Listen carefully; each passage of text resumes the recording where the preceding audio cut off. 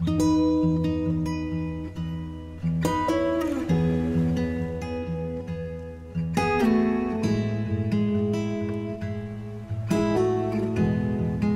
guys, welcome back to my channel.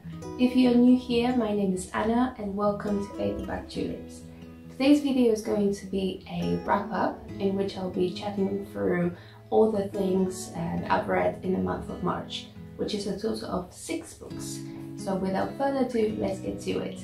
The first book that I've picked up and finished in the month of March was Beloved by Toni Morrison. I actually started this book in February. I got through about halfway through, or a little less than that probably, and then finished it in March. It's not an easy read, but a very important story. This is a story about Freddee, who was a slave but managed to escape the slave's house that she was in. We follow her story and the story of her child, who she was pregnant with when she made her escape from the slave's house. It is a story about how she managed to escape, how horrible her life was back when she was enslaved. But the overall story is so much more. It's all about the repercussions of her being enslaved and how she being enslaved impacted not only her for the rest of her life, but also the life of her child, who, even though she was born free, she still had to deal with everything that her mother and her ancestors went through as slaves. This is a very beautiful but also horrifying novel, a story about how one person can make someone else's life a living hell, and how this mistreatment not only impacts people that are just directly being mistreated, but also the whole generations after that, up to until this day. We see the repercussions of slavery. We still see the discrimination happening. We still see how people may be superstitious or diminishing towards another person just because of their background and just because of history, and how our ancestors were taught to be treated. It doesn't go away. This is why it's timeless, and this is why this book is so important. The discrimination is still there. This actually got really political and very opinionated. I think this book was really great. The only thing that I would say is that this book is extremely slow-paced. It's all about the characters' development and psychology, all about wounds that may never heal, in fact. In my opinion, it's a very good book, 4 out of 5 stars. Next up, I picked up The 13th Tale by Diane Setterfield. This is a book I got from my dad for Christmas last year. It is a mystery novel set in Yorkshire. It's about a prosperous biographer called Margaret, who one day receives a letter from a very famous writer, By the Winter, who asks her to write up her biography. The mysterious part of this is that By the Winter, throughout her life, told millions of stories about her upbringing, about her childhood and her family history. All of them were different stories. So nobody in this world knows what actually happened, where she's from, what kind of person she is. So Margaret decides to take up this opportunity to learn the truth. Margaret arrives to the writer's house in Yorkshire and is immediately pulled into a mystery that surrounds the writer and the family and the house they were brought up in. This story, oh man, it was so good. This book was really atmospherical, very dark, very Bronte-like. Set in Yorkshire, it had the feeling of countryside. The writing was really beautiful. When I was reading it, I could feel the humidity in the air. I could feel the countryside. I could feel every little single bit of the story coming to life. It was just absolutely immersive. The final plot twist as well, I didn't see it coming. It was a big shock for me how this story actually finished. This story was absolutely fantastic. It was mysterious, it was fascinating. It was a story about a family, story about books and passion. The only thing that I didn't quite like was the Margaret story. I think that we spent so much time in Vida's story and following her childhood to find out what actually happened to her and why she became the person that she is right now. And we completely forget about Margaret's story, who actually have a mystery to her life as well. If her story was explored a little more, then this would be a perfect book. I gave this book 4 out of 5 stars, but I am sure that I will be rereading this. This is a very autumnal read, and this is the kind of story that I would be returning to multiple times. Oh, I also forgot to mention, there's one plot line in this book that is very, very connected to Jane Eyre, and the author actually summarizes the whole of Jane Eyre in a couple of sentences. And me, as a person who has never read Jane Eyre but wanted to, that completely spoiled the whole book for me. So really watch out for this in this book. But other than that, I think if you've read Jane Eyre, and I think if you enjoy the Bronte sister writing style and the feeling of their work, you would definitely like this book. Alright, the next thing that I've read in the month of March was a reread for me, and it was The Hunger Games by Susan Collins. So I don't have a physical copy of this book currently, as I've lended it to my sister, but I've listened to it on audiobook. I decided it was the time for me to reread the whole series, taking into account the fact that the new book is coming out in May or June. I need to check that for you guys. I'll put the release date down at the bottom in here. So a new book is coming out. What we know so far is that it's going to be about President Snow before he actually became president. So it's gonna be his story, a villain story basically. The Hunger Games, I'm not gonna give you a synopsis. It's such a popular series that I think everybody knows about it already. And I absolutely love this series. I had so much fun rediscovering this work. It's one of my favorite series of all times. Even though I haven't actually read it that many times. I've only read it once before. I've seen the movies many times, but I still forgot a lot of small details. So it was really fun to just dive right into this world, meet all these characters again. And upon rereading, I think the thing that actually stood out for me was the writing style. The book is written in the first perspective, from Katniss's perspective, and the writing style is just amazingly connected to Katniss's personality. She's just so focused on her task, which is to supply food and to provide for her family, for her mother and her younger sister. She doesn't care about beautiful things. She doesn't care about the beauty of the world, or she doesn't even look for these wonderful things or nice things. She just focuses on the job being done. And the writing of this book reflects her personality perfectly.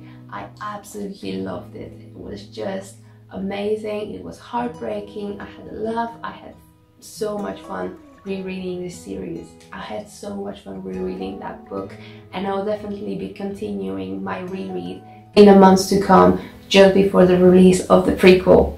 Next book that I finished was All the Light We Cannot See by Anthony Doerr. This is a very well-known, well-loved book that's won multiple awards. It's a historical fiction novel set in France and Germany during Second World War. We follow two different perspectives. In the first perspective, we follow the story of Mary Laure, who's a French girl who just before the outbreak of the Second World War loses her eyesight.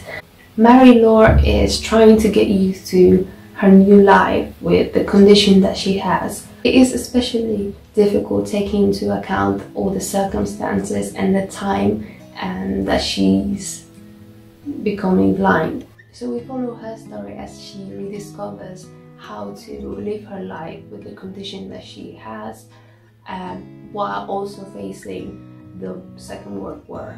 She and her father flee Paris and find asylum with her uncle who was in the First World War, and he has never quite recovered from being part of the war. On the other hand, we have a German boy, Werner, who is an orphan. Werner and his sister are brought up in an orphanage run by a French woman. Werner is growing up with the perspective of going to work in the mines because that's the only thing that a boy can do in the environment, in the city where they actually live. So when an opportunity comes up for him to join Hitler Youth, he takes it, and we follow Werner's journey through Hitler's youth and then his time at war. The two stories are connected with each other, and from the very beginning I predicted what the connection would be and how it will turn out. So that was a little disappointing for me because I was looking forward to being blown away. This story didn't really impact me that much. I thought I'm gonna have so many more feelings. I thought I'm gonna be blown away. I thought I'm gonna be emotional, and I was strangely neutral towards it. What I really enjoyed in this book, it was the things that it talked about, the theme that it discovered. For the most part, it was about looking and finding the thing in your life that you think is worth saving and preserving, even in times of war, even in times of a massive disaster. What I also really loved was the writing style in this book. Obviously it's dual perspective, so two perspectives were distinctively different. In Mary Laure's perspective, we discover the world through shapes and sounds, which is the way she discovers the world. So I think that was amazingly done. Overall, I gave this book 4 out of 5 stars. Next, I picked up the first book in the paperback trilogy, The City of Brass by S.A. Chakraborty. This story is evolved around genes and Middle Eastern mythology. The story follows Nahari, who at the beginning of the book finds out that she's the last descendant of this big, mighty, powerful gene family. They had a special ability of understanding every language of the world, even without previously learning it or knowing it, just by hearing it.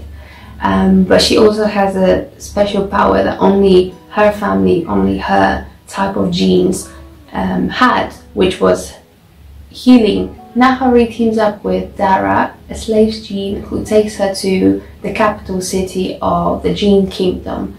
And from then the story unfolds. I thought the world was extremely unique. It was set based on the Middle Eastern culture and mythology rather than the Western culture and mythology, which is the main theme across the rest of the fantasy that I've actually read.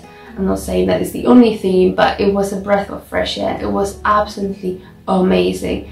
Most of the first book is actually world building. We get to know the different types of genes, the history of the kingdom, the rebellion, the wars, the rebellions, everything that led up to the moment when Nahari enters the capital city. It is so well thought out. I absolutely loved it. The main thing that I didn't like in this story was the love interest. The romance is very insta-lovey. Nahari meets Dara, and within 20 pages they are in love. I understand attraction, I understand attachment, but there's no way that a person could get attached to another person that much in 7 days that they've traveled together. It just felt very unreal, very forced. But the book, the way the story finishes in that first book of the trilogy is such a cliffhanger. I am really looking forward to reading and picking up the rest of the series. I know the second book is out already and the third final one's coming out in June, I believe. So I'll be definitely reading and continuing on with the series. I really enjoyed it. I gave it 4 out of 5 stars. The last book I read in March was My Sister the Serial Killer by Oinkan Braithwaite. It's categorized as mystery horror novel, but with a humor element to it. The book follows 2 sisters, one of which, as the title suggests, is a killer, and then we have our main protagonist, who is the main person who deals with the aftermath of her sister's actions. She's the person that the sister calls for after she's committed another murder, just to clean up, dispose of the body and ensure there's no sign of murder happened. First of all, there was no horror element to it whatsoever, apart from the first maybe 4 chapters when the latest murder happens and it has to be cleaned up and the body has to be disposed of. Second of all, there's no mystery around it. We all know who killed and what happened to the body. There's nothing interesting, intriguing about it. Third of all, the story was supposed to be funny. I heard so many people say that it was hilarious, and as much as I did find some of the conversations between the characters funny, I wouldn't say that it was a hilarious book. The story in general was very disappointing. I was hoping for something unusual. I was hoping for something that I would remember, that would introduce something new to the mystery genre. But what I got was a very average story. I didn't hate it, but I also did not like it. It was a 3-star read for me. I think the most interesting part about the book was the portrayal of a dysfunctional family. The mother clearly has a favorite daughter. She treats the 2 daughters completely differently, and this is clearly visible in how the 2 sisters interact. The relationship between them is very dysfunctional as well. The sister that murders, she doesn't really care at all about her other sister who helps her cover it up. Whereas the sister, the main protagonist, she does everything for the other sister. She's been made into believing that she has to be there for her sister because she's the older sister and she has to look after the first sister, getting nothing, no respect whatsoever in return. I was hoping for something more from the story rather than a story of a dysfunctional family. I thought it's gonna be funny, I thought it's gonna be mysterious, and it wasn't, and it was a disappointment for me. Alright guys, so these are all the books that I've read in the month of March. Be sure to let me know in the comments if you read any of the ones that I just talked to you about, and also what you've read in the past month. If you enjoyed this video, please hit that like button down below and subscribe to my channel for some more bookish content. Thank you very much for watching. I'll see you again with another video soon. Bye.